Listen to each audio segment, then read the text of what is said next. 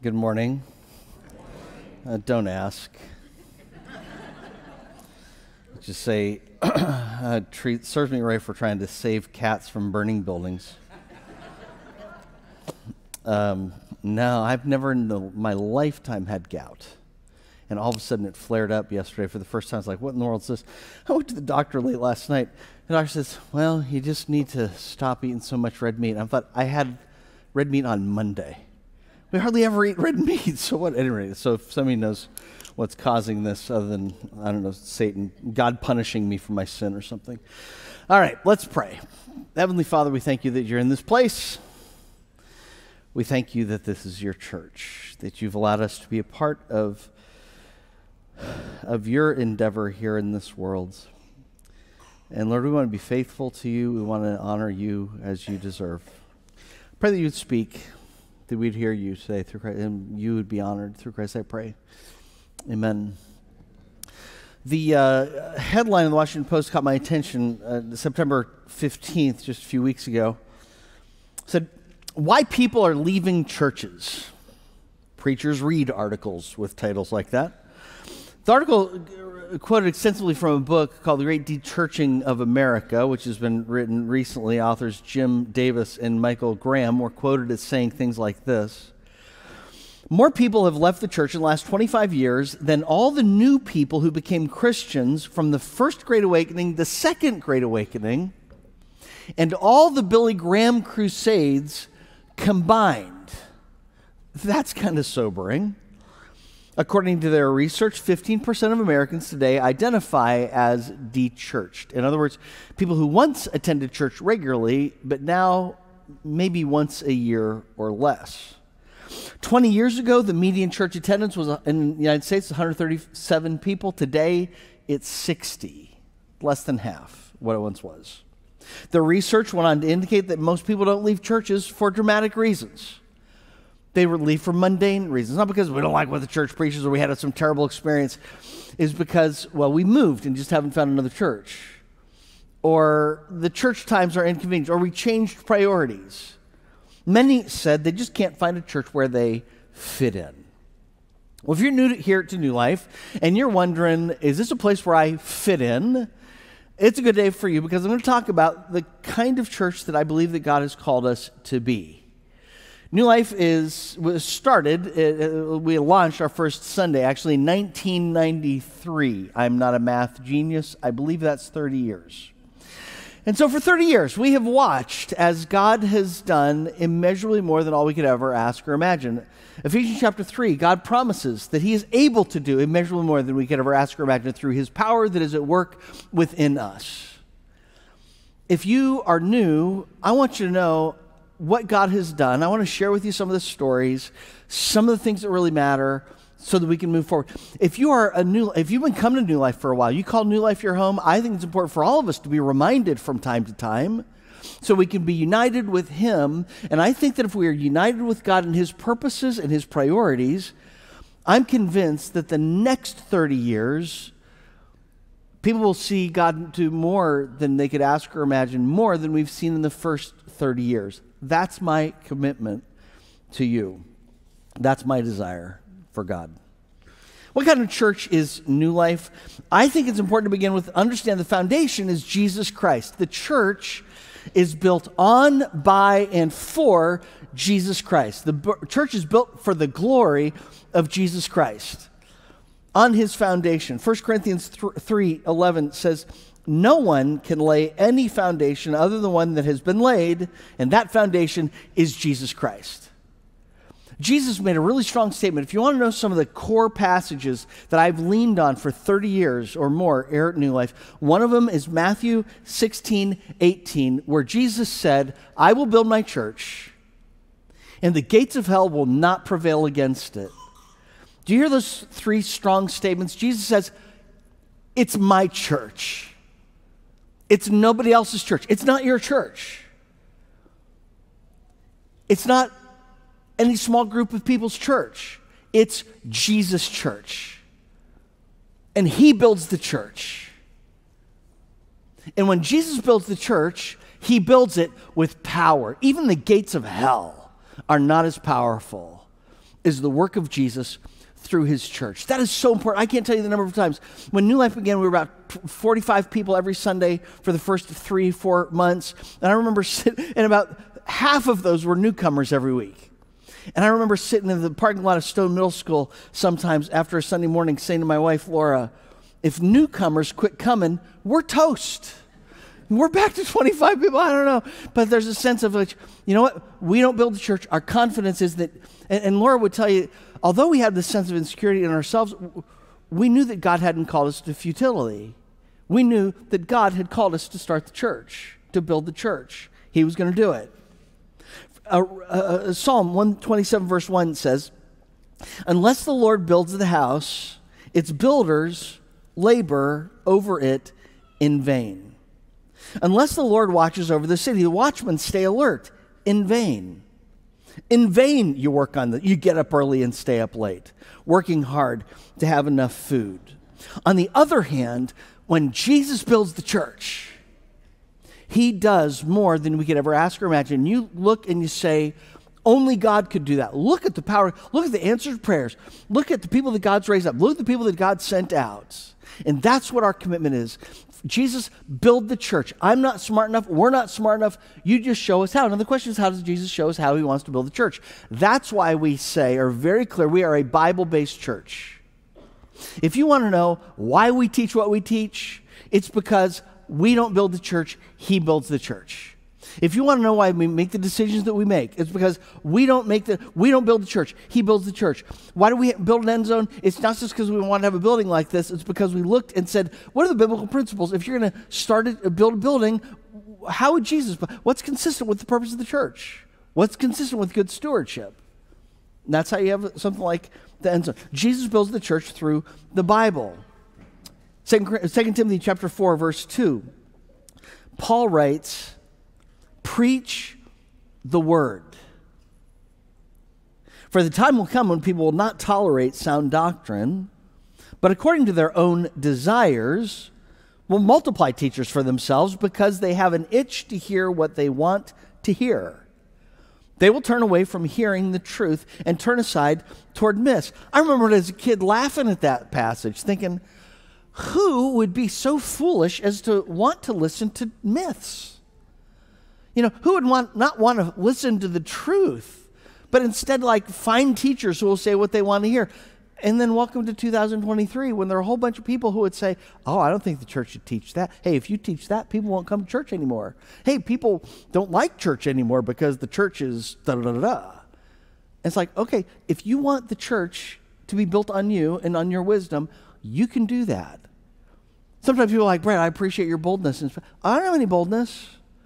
I know if I don't preach the Bible, if we don't preach the Bible, teach the Bible, Jesus doesn't build the church. And we want Jesus to build the church for his glory, by his power. If you want to find a social organization, there are lots of churches out there if you want to find a church that makes you happy. You know? You want a church that tells you God wants you to be wealthy, you can find that church. You want to find a church that says everybody goes to heaven? You can find a church that says everybody goes to heaven. In fact, my friend Tim Jones used to say churches like that at Christmas time, they don't sing Noel, Noel, they sing No Hell, No Hell. That's Tim Jones. That's bad. Yeah. You can hear, those of you who know Tim Jones can just kind of imagine Tim saying, no, hell, no. Anyway, you want to find a church like that? You can. You want to find a legalistic church? There are some people that like that. Okay, you can find a legalistic church. But that's not Jesus' church. The church of Jesus is very careful to say, we're going to preach the word. What we believe and what we do comes from Scripture. We're going to talk next week more about, I'm going to do a devotion more on this, but we're going to talk next week about the why. Why do we trust the Bible so much? But you know what practical that means for you? When you're looking for a church, there are a lot of things that motivate people to look for a church. I want a church where the worship is nice. I want a church where they have a really good children's ministry. I want a church that has a good youth ministry. I want a church that serves in the community. I want a church where I really like the people that go there. You know, I want a church that agrees with my politics. There are a whole bunch of reasons that really are wrong for people, not primary at least, for people to choose church. You know the number one thing you need to ask? do they teach the Bible? Where do they stand on the Bible? There are some churches that believe the Bible changes us. Some people believe we change the Bible. You need to find a church that says the Bible changes us. Jesus builds the church through his word. Second, the mission of Jesus, of New Life, is the mission of Jesus Christ. Have you lived long enough to realize life is too short to waste? Just kind of drifting. That is why every organization that's a decent organization knows that it needs to have a clear, compelling mission. Etsy, for instance, their mission isn't to sell stuff. Etsy's stated mission is to keep human connection at the heart of commerce. Lego's mission is not, we build blocks for children to build with. Their mission is to inspire and develop the builders of tomorrow. Isn't that good? Dunkin' Donut. I think Dunkin' Donut's mission is to make a buck while making you fat. Right? Their mission is, and it's easy to laugh at this one at first. We strive to keep you at your best with fried food, fried dough. But anyway, we keep you at your best. And to remain, I like Dunkin', by the way. I'm a big fan of Dunkin' Donut coffee, especially. And to remain loyal to you, your tastes, and your time. That's what America runs on. I don't know what organizations you're part of. I know that some of you are part of organizations that you're part of them because you love the mission. You need to understand there is no mission more important or more compelling than the mission of Jesus Christ. It is the only eternal mission. And we make no apology for that. You know, sometimes people, the church planter is coming out in me, but sometimes people are like afraid to ask people to volunteer. Oh, I don't want to burn them out. Oh, it's like, what do you mean? You're afraid to take advantage of people. You have the chance to be a part of the kingdom of God, the work of Christ on this world. That's a tremendous opportunity. Who would want to miss out on that? The mission of Jesus is really clear. He states it many places. It's one of the reasons you'll hear Matthew 28 around here a lot. Verse 19, Jesus said, go into all the world and make disciples. That's the mission of the church. Go, make disciples, all the world. And he continues, baptizing them in the name of the Father, the Son, and the Holy Spirit, teaching them to obey everything that I've commanded you. What's a disciple? Somebody who's baptized into Christ, somebody who's learning, teaching them to obey, somebody who's obeying Christ. And I will be with you always to the end of the age. You know what it's all about? Here, this is a wonderful thing about the end of that. It's not just about you being a soldier who does what Jesus wants to do. It's about you walking with Jesus. He wants us part of his mission, not so he can use us, but so we can walk closely with him. That's the mission of the church. When I think about that in New Life terms, how God has kind of clarified it for us, I like to think about it in big picture, small picture. There's a big picture purpose of the church, but I wonder how many people actually understand how you and what you do every day is connected to the big picture mission of the church. Madison came up with a good picture for me to use that kind of illustrates the mission of the church. If you want to start, some of you are strategic planners, you like to start with the end in mind. If you start with the end at the far right, our purpose is to go and make disciples throughout the whole world. That's Jesus' call. Now, the way that we state it here is, New Life makes disciples who make disciples, that start churches, that make disciples, so the whole world knows who Jesus is.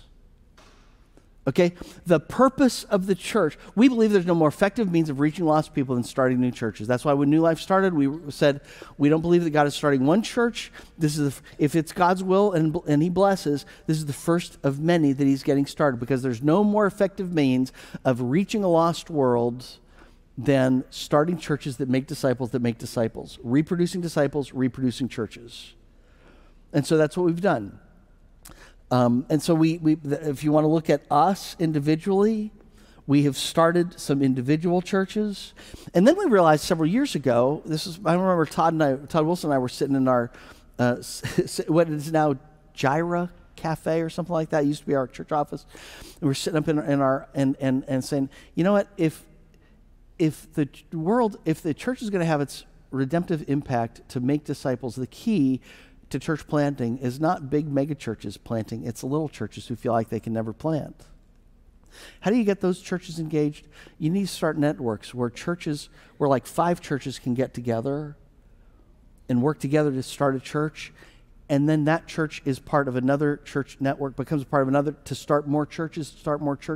That's how you get everybody in the game. So that's what we have tried to do. We have not just started individual churches, but we start churches that then are networks. And you know how it's worked? How God,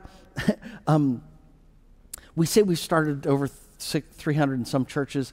That really doesn't do God the honor that he deserves. We don't know how many churches that New Life has helped start, because so many times something like this has happened.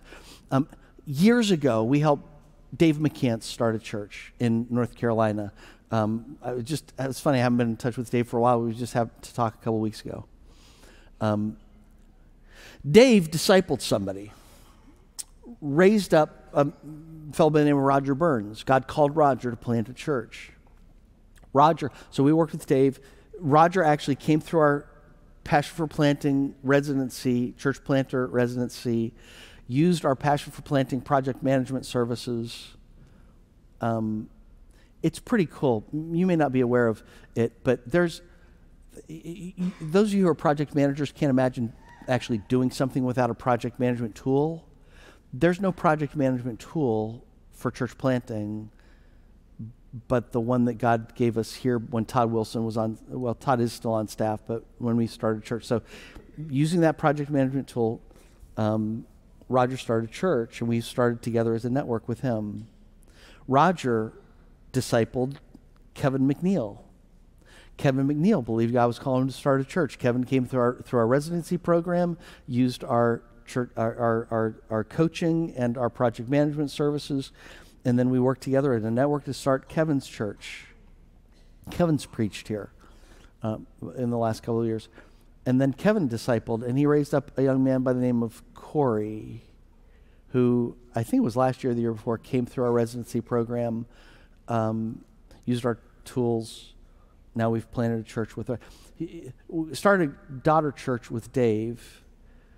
With Dave, we started a granddaughter church led by Roger. With Roger, we started a great-granddaughter church with Kevin.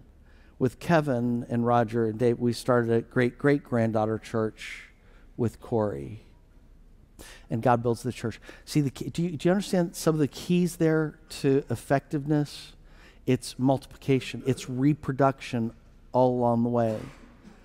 It's churches that reproduce. But if you really boil it down to its most basic level, it's individuals who are disciples making disciples who reproduce. That's why if you want to boil down, we say at New Life, well, our purpose is to make disciples and make disciples, start churches and start churches. But if you really want to boil that down even more essentially, we go to John 10:27. Jesus said, I'm the good shepherd. My sheep hear my voice and they follow me. If the key is reproduction over here, it begins with reproduction with each person. One at a time, people making Jesus their good shepherd, every day hearing Jesus' voice and following.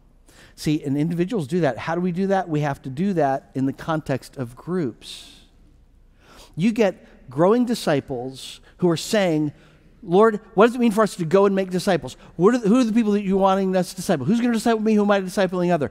You have growing groups of people making disciples who make disciples, groups that are increasing in number. That's how you get churches.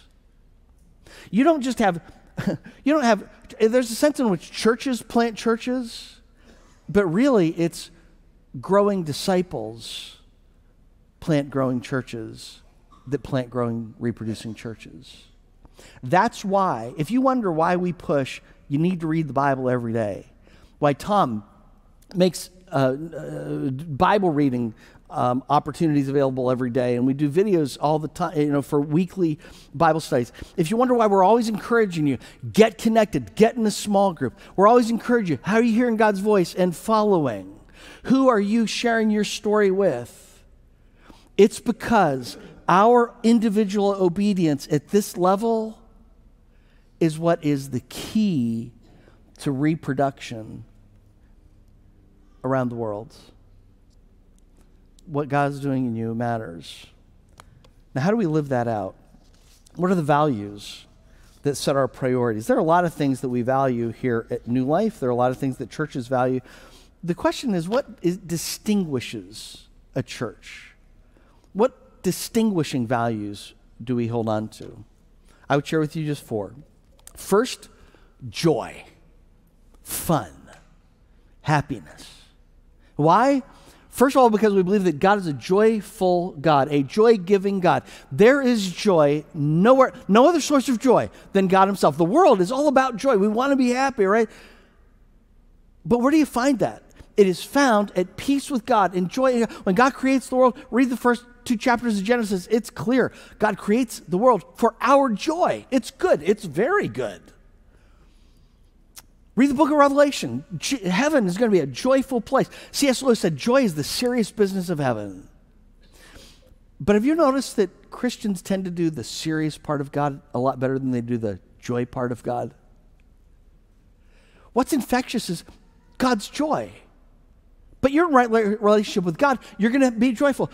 Psalm 1 says, blessed, happy. How happy is the one who does not walk in the advice of the wicked, or stand in the way of path. See, that's not what the world says. The world says you want to be happy, be wicked. You want to be happy, be free to sin. No. How happy is the one who doesn't walk in the advice of the wicked, or stand in the pathway of sinners, or sit in the company of mockers, but his delight is in the Lord's instruction, and he meditates on it day and night. We believe joy reflects God's character, points people to God's character, and is a practical way to love people. I heard somebody say a couple of weeks ago, I hadn't thought about this, you know why we choose to be happy? Happiness is the same reason we choose to brush our teeth. Not just for our own hygiene, but to bless other people. Right? Try this experiment. Don't brush your teeth tomorrow and go to work. Don't brush your teeth tomorrow and kiss your wife, right? What's going to happen? You're going to say, oh, you don't love me very much. Oh, please don't. There are a lot of Christians spiritually going around with spiritual mouths that have their teeth aren't brushed. They're not very happy. And so that's why we try to be joyful here on Sunday morning. I have to work. It's a discipline for me to put humor. I do serious really easily. It's the default. But we want to do joy. Okay, joy is one thing that's just huge. And we believe that when God is at work, there's great joy. All right, second is risk. This is huge. It was funny, as God, some of the values that we have now, God revealed to us over time. Matthew 25, the parable of the talents, is one of those that God kind of revealed, this is the kind of church I want you to be. The parable of the talents tells the story, Jesus tells the story of this man who goes on a mission, or a man who goes away. He's a wealthy man. He entrusts his wealth to three men. One he gives 5, to one he gives 2, to one he gives 1 talent. And then he goes away. He comes back to give accountability for the way the talents were stewarded. The guy with 5 talents and 2 talents, they had doubled their talents. I always wondered what it was like. If you're going to double your talents, anybody knows if you're going to double talents, you got to risk them. I always have to wonder what it was like for them when they risked their talents before they knew they were going to double them, realizing if this goes south, we lose everything. They risked their talents. They double. The master comes back, and what's he say? Well done, good and faithful servant. You've been faithful with little. I'll make you ruler over much. Enter into your master's happiness, your master's joy, because God is a joyful God, a joy-giving God. Then he goes to the 1 talent fella. And what did that guy do? He played it safe. He didn't risk. He lived by fear. He was driven by fear. He was afraid to lose. And so what he buried it. I love the fact, just notice, he didn't do something that was overtly sinful. He didn't go and waste it on booze. He didn't go and, spend it at DraftKings, betting on whatever fantasy stuff. He just buried it, played it safe, lived in fear. And the master looks at him and he says, "You wicked, lazy servant. You knew. You knew what I expected of you. You know the kind of person I am, and yet you played it safe. Now take that talent away from that lazy servant and give it to the one who has 10 talents, because God is a respecter of stewardship, not just numbers. Give it to the 10-talent guy and send that lazy servant into a place where there's weeping and gnashing of teeth." We looked at that and we realized, if we're going to be faithful to God, it means that sometimes you have to take risks in faith because you believe that they're consistent with God's purpose, what God wants you to do. You have to take risks in faith that are so great that if you lose everything. Again, we didn't learn this. I didn't learn this proactively. I learned it looking back. 2 examples of that.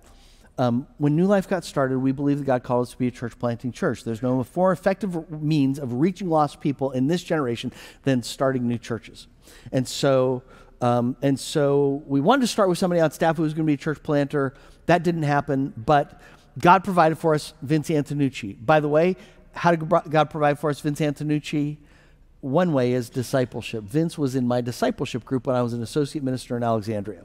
Then he went away, decided to go into ministry, decides to go into church planting, decides God's calling him here to learn how to church plant, to go church plant. So Vince is with us for 2 years, and after 2 years, Vince is like, "Brett, I think it's time for me to go plant." And I said, "Yeah, Vince, I hate to see you go, but that's why we brought you here, to plant."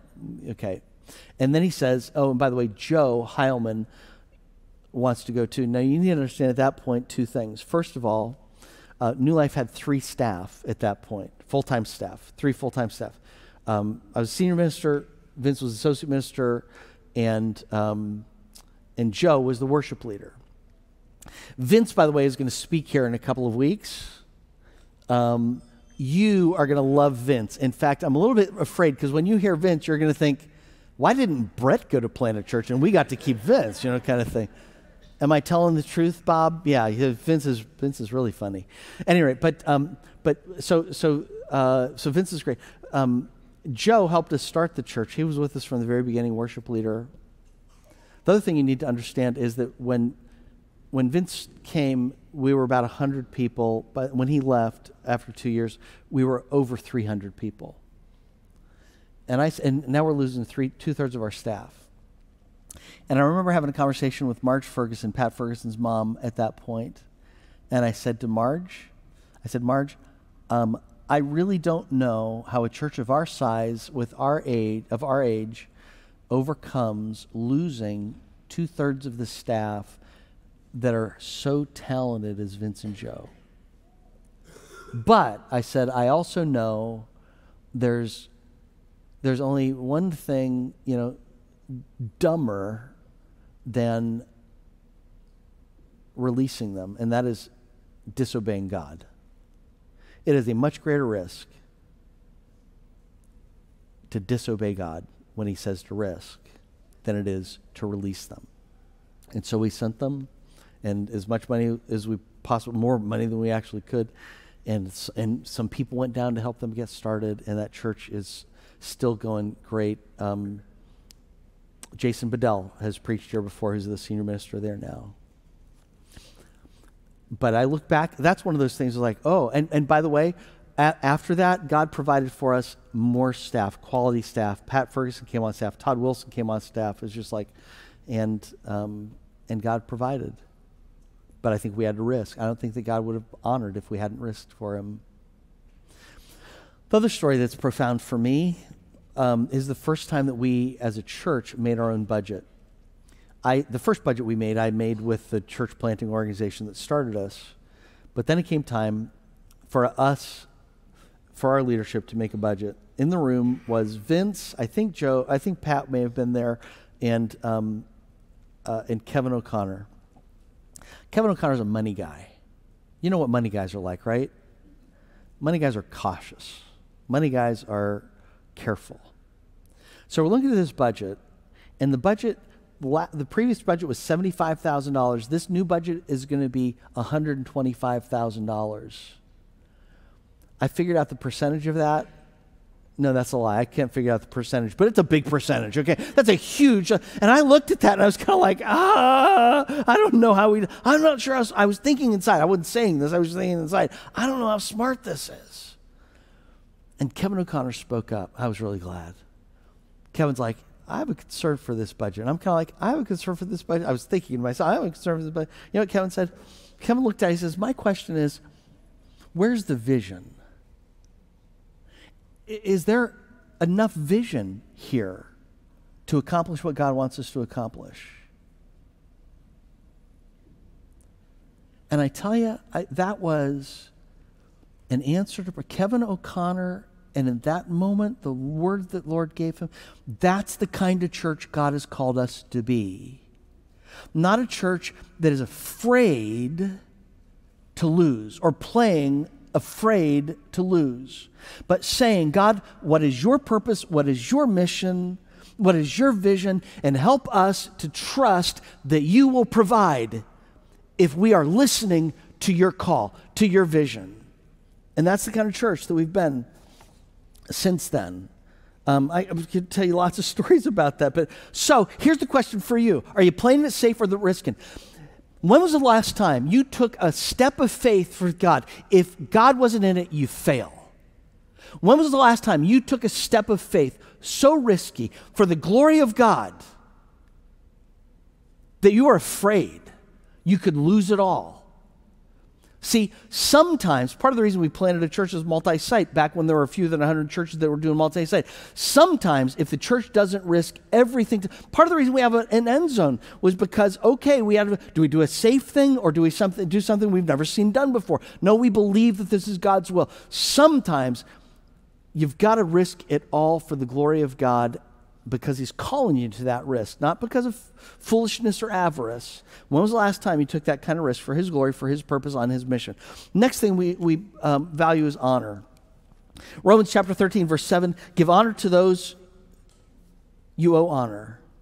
We try to do things well because we want to honor God and honor people. I talked to the staff about, are you creating wow? Don't just do events. Are you creating wow? So people go, wow, God's a great God. Wow, look at God's power at work. Or are you just kind of doing something like we've done it before? Trying to recreate what you did last year.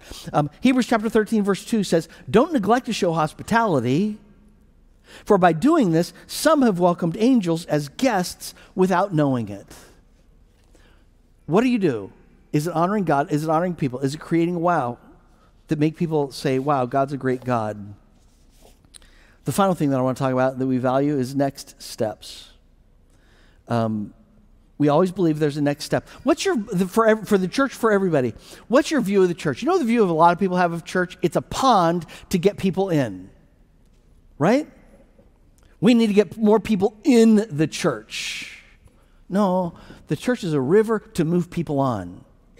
There's a next step. God is a God who wants us to draw closer to him and do more with him for his glory and experience his power new every morning.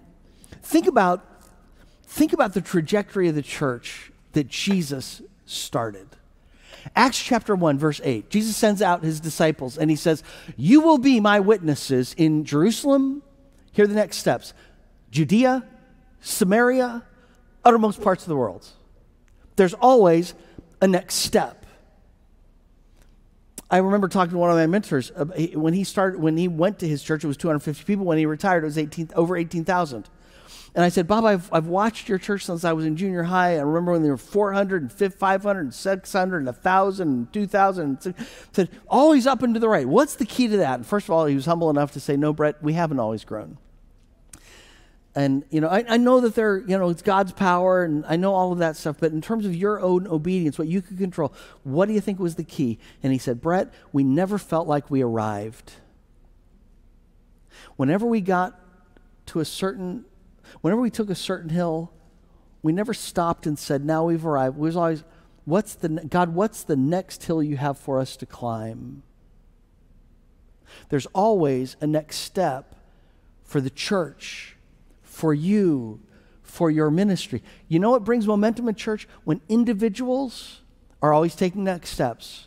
When groups, when ministries are always taking next steps. When you're doing new things and doing improved things. Again, look at the trajectory of the church. Remember the history of the church? How does it begin? The church begins with a man, Jesus Christ. And it quickly becomes a movement. Actually, for about 3.5 years, it's Jesus and the 12. And then it becomes Jesus and 125. And then on the first day of the church, there's 3,000 baptized. And then a couple of chapters later, there's 5,000. And then it says the church, the Lord added to their number daily. And then by the 6th chapter, and the Lord multiplied their numbers. They go from adding to multiplying. But what happens in the church, what happens in any organization, anybody who's organizationally minded knows this, eventually the organization becomes a machine. See, movement is increasing numbers of people. Once you get a large number of people, you have to organize those people. And that's not all bad. You see organization in the 6th chapter of Acts, and the church continued to grow. In fact, because of that organization, the church continued to grow. And so there is a machine dynamic, and so it's important to kind of stay in this sweet spot. But the nature of every organization is to become more and more about the machine. See, movement is about the mission. The machine is about the machine. It's about perpetuating the organization. Movement is about where do we need to go next? What's the next risk? You know what the machine is about? It's about fear. Machine people are say things like, well, we can't do that because we don't have enough people. You know you're in machine mode whenever you say, I'm afraid of burning somebody out. Really? This is the kingdom of God. The most important thing somebody's going to do. My experience is most people don't burn out for the kingdom of God. They burn out because they have other priorities that are lesser than the kingdom of God. And then church people apologize. Oh, we don't want people to burn out.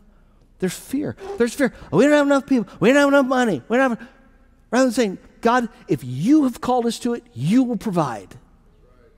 God, we will risk out of obedience to you because we want to do nothing less than be completely obedient to you. We want to be nothing less than the church that you have called us to be. And we will not settle because of our fear. And so, but churches do that. And that's what you get to the 4th century and the church becomes a machine under Constantine.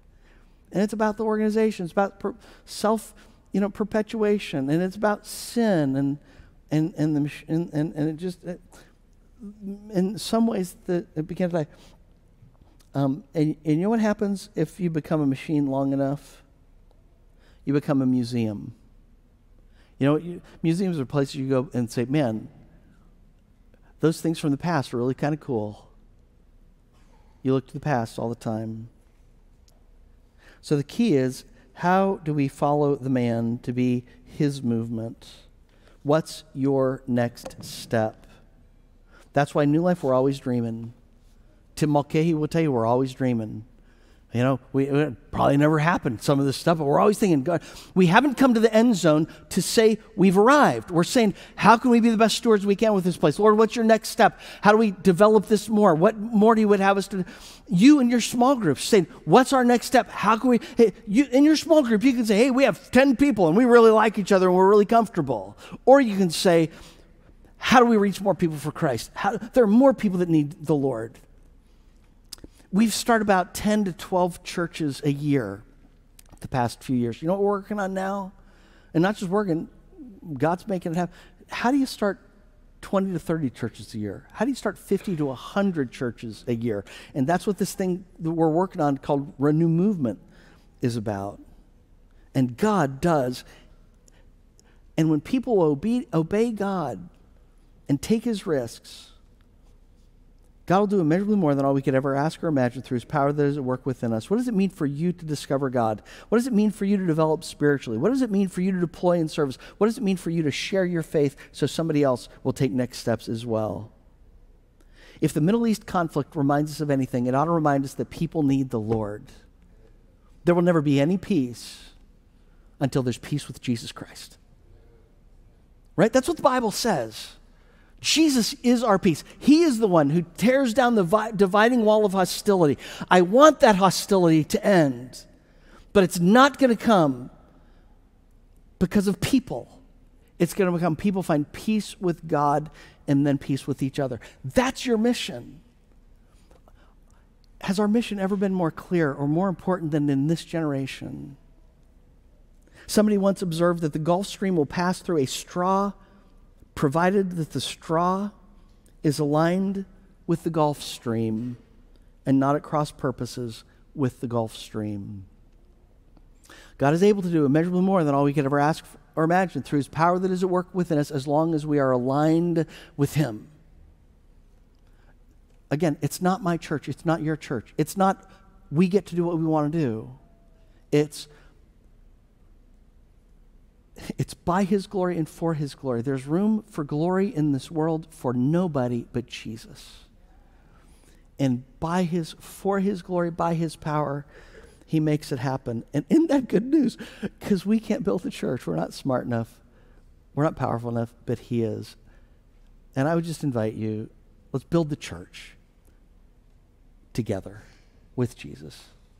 Let's pray together, please. Lord, after 30 years, we just want to renew our commitment to you. We want to say thank you to you for what you have done. And we want to look to the past and appreciate what you've done. We want to look to the future and see what you might do, but mostly we want to look to you and just say, Lord, we need you. We need you to lead us. We need you to give us wisdom. We need you to empower us. Lord, this world's a mess that we're living in, and we can't make a difference unless you are doing the work through us. And so this is our prayer for your glory, that more people will say, God is a great God. Through Christ I pray these things. Amen.